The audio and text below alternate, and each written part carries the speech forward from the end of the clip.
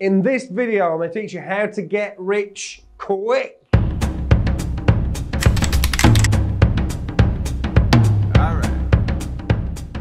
Alright, look, let's get real. You can't get rich quick. In fact, let me put it a different way. Quick, you've got to define what that actually means.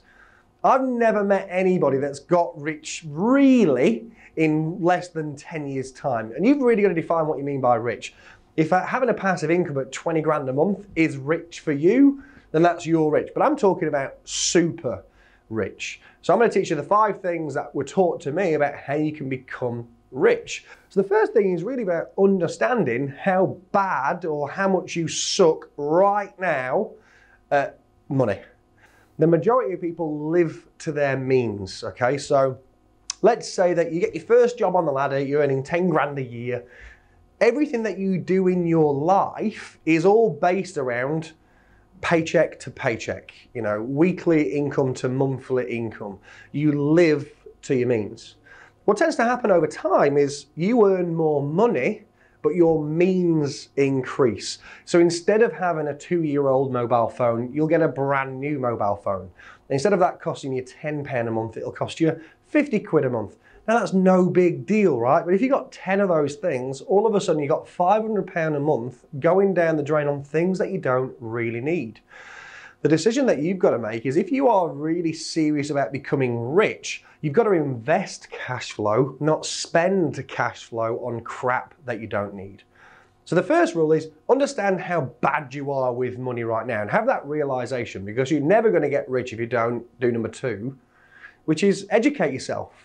The best people to educate yourself are not the morons that are posting videos on Facebook saying, look at me on a beach in my Lamborghini.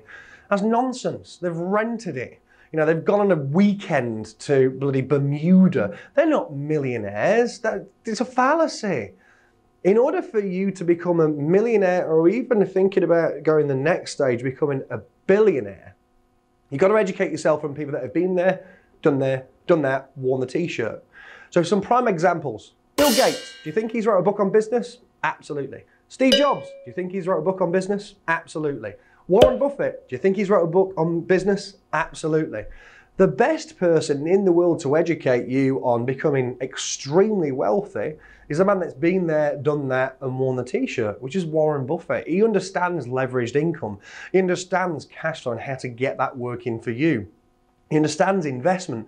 So buy one of his books. Just type in Google, Warren Buffett becoming a millionaire, and it'll bring up a book for you.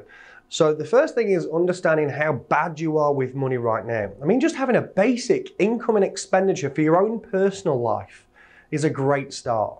The second thing is start educating yourself. One of the best books that I read about really becoming rich was by Brad Sugars, and it was called Billionaire in Training. I just loved that title, Billionaire in Training. So I'm training to become a billionaire. I'm still there now. But he talked about the right investment mindset, when things are falling and when to invest in things, when to save and when to spend. I'll put a link down at the bottom, by the way, and if you comment on the video, I'll give you an opportunity to win the book. So there you go, that's a free giveaway on this one. Number 3 is really understanding the benefit of having 3 accounts. So 3 bank accounts should be about 3 different things. Now, whether you've got a business or whether you've got a job, you can still have 3 accounts. The first thing is a day-to-day account. So in your business, let's just look at it from a business perspective to start off with. Your day-to-day is your trading account, what you're spending and what you're receiving every single day, okay?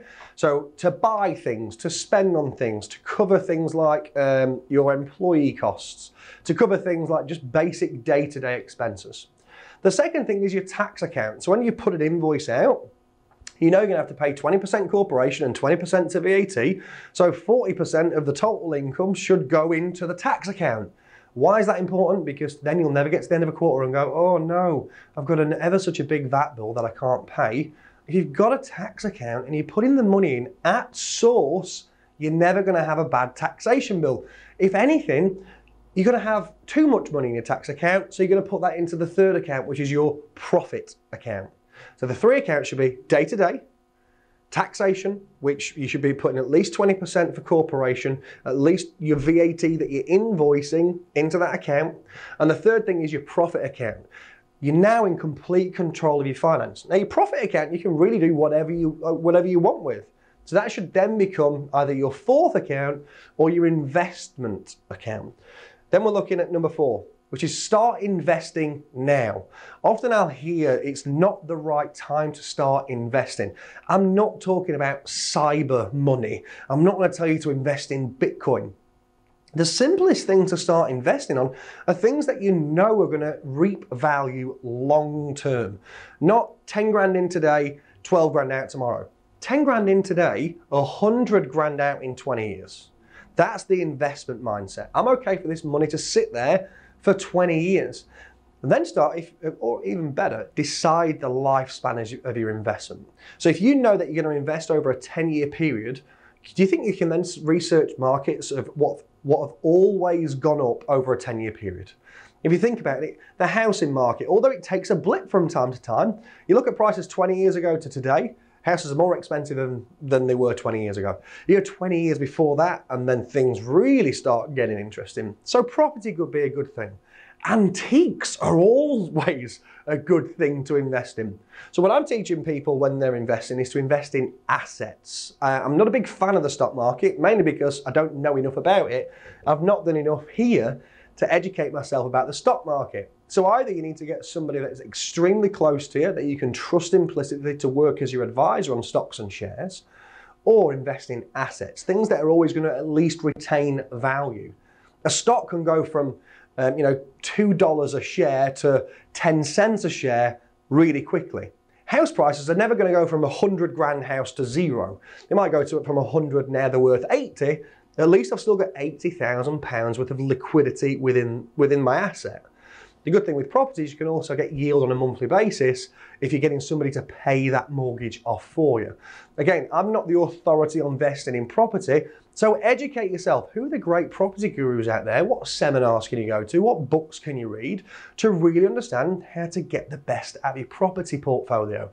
Are you doing the flip around? So are you working with good carpenters and good plasterers that you buy a crap house, you flip it for a profit quickly? Are you more interested in your long-term investment where you're getting people to actually pay the mortgage over a 25-year time? So you've got a portfolio in 25 years which is debt-free, so you're really asset-rich. Or are you going to do which is my main focus, which is buying broken businesses that don't work, fixing them and then selling them for a profit? Better still, getting businesses for free that aren't working or that are losing money. You buy the debt, you can buy a business for £1 or a penny even. Buy the debt, understand that you know how to trade out of that and get a passive income from the business. The key here is there is no simple get-rich-quick scheme. This stuff takes time. And it always goes down to the old thing that my dad used to tell me. If it was easy, everybody would be doing it. It's not easy. It's really bloody difficult. That's why not many people are rich. You look at the scale of how much people are worth. They say the top 3% of the world's population own, I think it's around 70 to 80% of all the money. Normally, yeah, a lot of those have been born into it. But if you look at the majority of those people, they've hustled and grinded their way to the top through education, investing early and keeping it. One of the things that my dad always used to teach me, which I didn't listen to for so long, and I really wish I did, was to at least invest 20% of what I've earned every single week. Invest it. Now that could just be in an ISA. I actually did some maths with him a few months back, and that would have been a lot of money now if I'd have just done it instead of going out and having a party.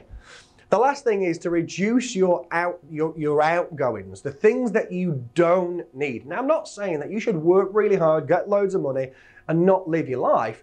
I'm talking about the basic things that are really affecting the cash flow of the business or the cash flow of your personal account. So that might be lowering how much you're spending on food, really considering how much waste you've got in your household.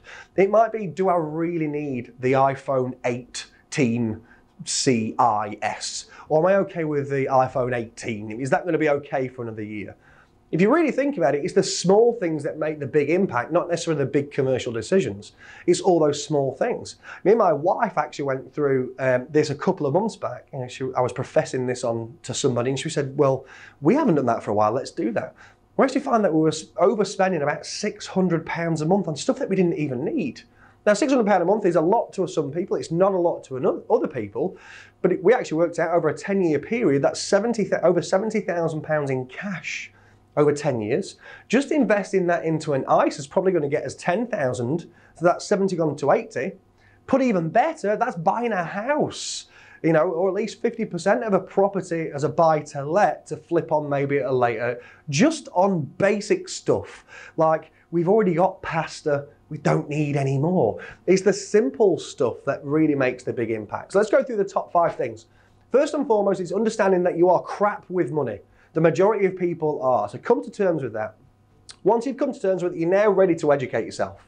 So learn from the best. Go to the books, the people that have been there. Just Google the top 10 richest people in the world and start to learn from their publications. Number 3, get 3 bank accounts right now. Whether you've got money to save, it doesn't matter. Just having a savings account, you just increase your chance of actually having some savings. If you've not got a savings account, you're probably not going to save that much. The 4th thing is the right time to invest is now. Whether that's just in an ISA, you know, creating a goal that you want to save £1,000 up over a month, you want to save £1,000 up over a year, have a goal and stick to it. I had a conversation with an employee of mine literally this week, and we looked at, okay, so what are you earning? What do you want to save? What do you want to save it for? Came up with an income goal. I completely forgot it. He actually came through to my office the other day and said, oh, by the way, income goal done. I've saved £7,500. How cool is that? And the 4th one is to reduce your cash sapping, cash flow issues straight away. So start really doing some cost analysis. A quick tip if you're running a business and you're not necessarily sure where to start, actually use the people that you're paying money to right now. Bookkeepers, accountants. Often you will use your accountant as a calculator that you can buy from Poundland and you're paying them $1,500, $2,000, some people £1,000 a month to your accountant. Really quick, simple strategy. Ring your accountant up this afternoon, right? Use this word for word. It's a really good one to use. And say, I've just been into a really good accountant that's just been referred to me, and they've called me up and they've said that they can reduce 10% of my fixed and variable overheads overnight. Now, I didn't know whether to believe them or not, which is the reason why I've come to you. I'd really like you to have a look at how much you can save for me. Now, if you think about it, if you've got a business that's turned over £1 million, and let's say your expenses are £500,000, and they come back to you and say, I'm really sorry, I couldn't find 10%, but I did find 2%, work it out. That's a good investment just for a simple phone call. So really start reducing poor cash flow activities wherever possible. I'm not telling you to scrimp and save, live the life that you want, but if you want to become wealthy and rich, you've got to start investing. So use the poor cash flow activities for your investment pot. They're my top 5 tips for today. For those of you that actually want the book, The Billionaire in Training, which I learned so much from, thanks ever so much for publishing that, I think it was about 15 years ago. Brad Sugars, so I'll make sure you're tagging that. And if you want a copy of his book, oh, it's a great one as well. Last thing for you, he's just actually released something called Pulling Profits, which is a new book that he's just published. I think it's about 18 quid to buy. I'll put a link in the description. He's given away a £1,000 training package for free, which is all online, which is everything that he's learned in 20 years on video. And he's gifting that for you for free. So I'll also put a link in that as well. Buy the book, get the free training course. Remember, that's number 2, educate yourself. You know, Brad's worth a small fortune, so you could learn a lot from him. Look, until next time, it's been great educating you. Comment below, what is it that you want to get us to talk about in the upcoming videos? Until next time.